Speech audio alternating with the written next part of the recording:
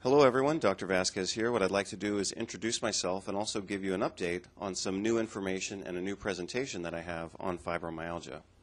This presentation will be given as part of my role as the Director of the Medical Board of Advisors at Biotics Research Corporation. Our next event will be at the Florida Chiropractic Association's Winter Convention, and this will be held at the Waldorf Astoria in Naples, Florida. This event has been approved for continuing education.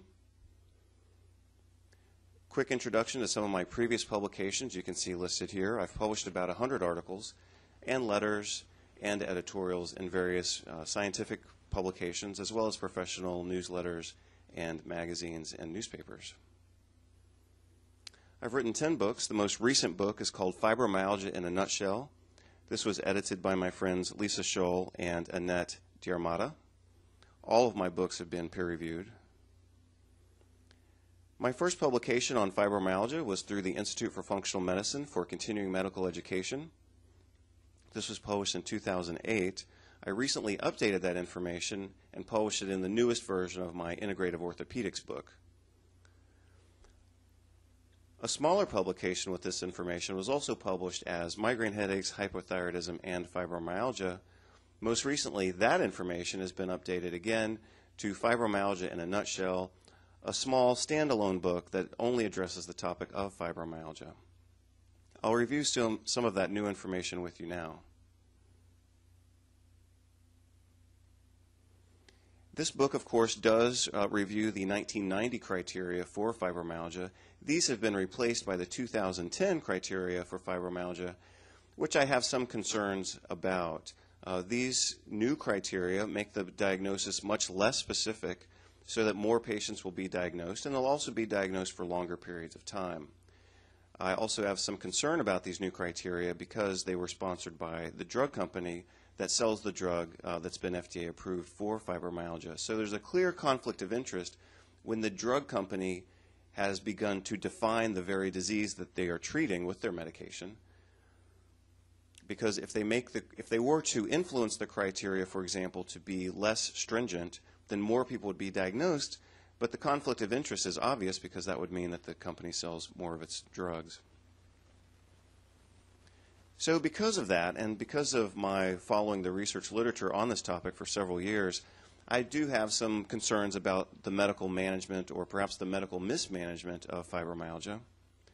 I'm concerned that the new diagnostic criteria for fibromyalgia were sponsored by a drug company. As you can see here from the 2010 report, these new criteria were sponsored by support, as they say, from the drug company that profits from the diagnosis of this condition. Eli Lilly actually sponsored the new revisions of the diagnostic criteria and perhaps influenced the criteria to be much broader. So what we can say about these new criteria is that they were funded by a drug company, as you can see quite plainly here. And also we see that the criteria have become much more loose and much more broad, much more non-specific, or I should say much less specific, so that more people can be diagnosed and they can be diagnosed for longer periods of time. I'm also concerned that most review articles published for doctors, so that doctors actually know how to treat this condition, those review articles are actually also funded by drug companies. If we look at this article published in Mayo Clinic Proceedings in 2011, this is called The Science of Fibromyalgia, and one of the concerns I had as I was reading this article is that they just seem to promote the model that this condition is of unknown origin, the patients just have too much pain sensitivity called central sensitization, and that the only treatments available for these patients were drugs. And I clearly disagree with that. I am concerned that all of the authors here were actually paid by the drug companies as well, as you can see here from the front page of the article.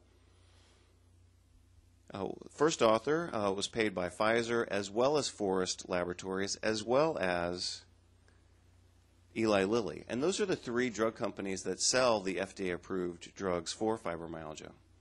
So you can see here the authors sponsored by Pfizer, Eli Lilly, Pfizer, Eli Lilly, Pfizer, Eli Lilly again, and Pfizer.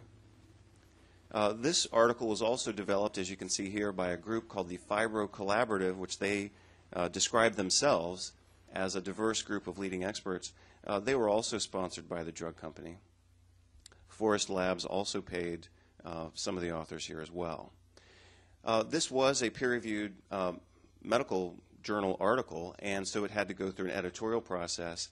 And as is shown on the last page of the article, the editor of this article was also paid by the drug company Pfizer. I'm also concerned that all three of the drugs that are FDA approved for fibromyalgia are actually potentially dangerous. I review this in my book. They're not only dangerous, but they're expensive, and they don't address the underlying problem. Fibromyalgia is not a condition caused by a drug deficiency, and it is certainly not due to this phenomenon called central sensitization. So one of the models that's promoted for fibromyalgia is that these patients have just become too sensitive to pain, and therefore they need to take drugs for the rest of their lives in order to mask or alleviate that pain. I completely disagree with that. The information I reviewed in my book, I think, makes this quite clear.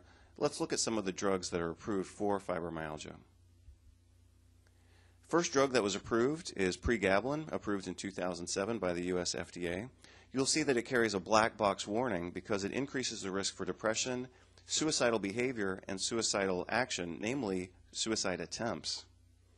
The drug also costs between $94 and $190 per month, depending on the dose. The next drug that was approved in 2008 is duloxetine, also known as Cymbalta.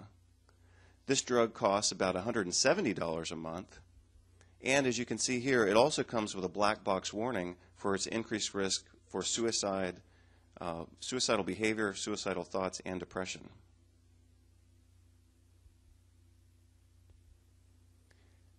Finally, in 2009, milnacipran was approved. You'll see that it also comes with a black box warning due to its increased risk for depression, suicidal behavior, and suicidal action. This drug also costs about $144 per month.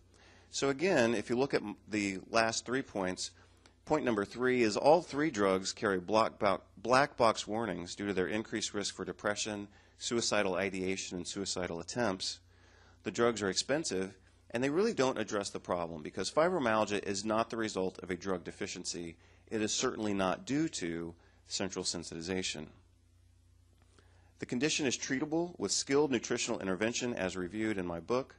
We address the gastrointestinal dysbiosis, we correct the nutritional deficiencies and imbalances, and we restore mitochondrial function. Those are the ways that I will teach you how to address this condition from a primary integrative care model suitable for medical doctors, osteopathic doctors, naturopathic doctors, and chiropractic doctors. So I look forward to seeing all of you in Florida and reviewing this information with you. Thank you very much for your attention. This is Dr. Vasquez, and I'll see you soon.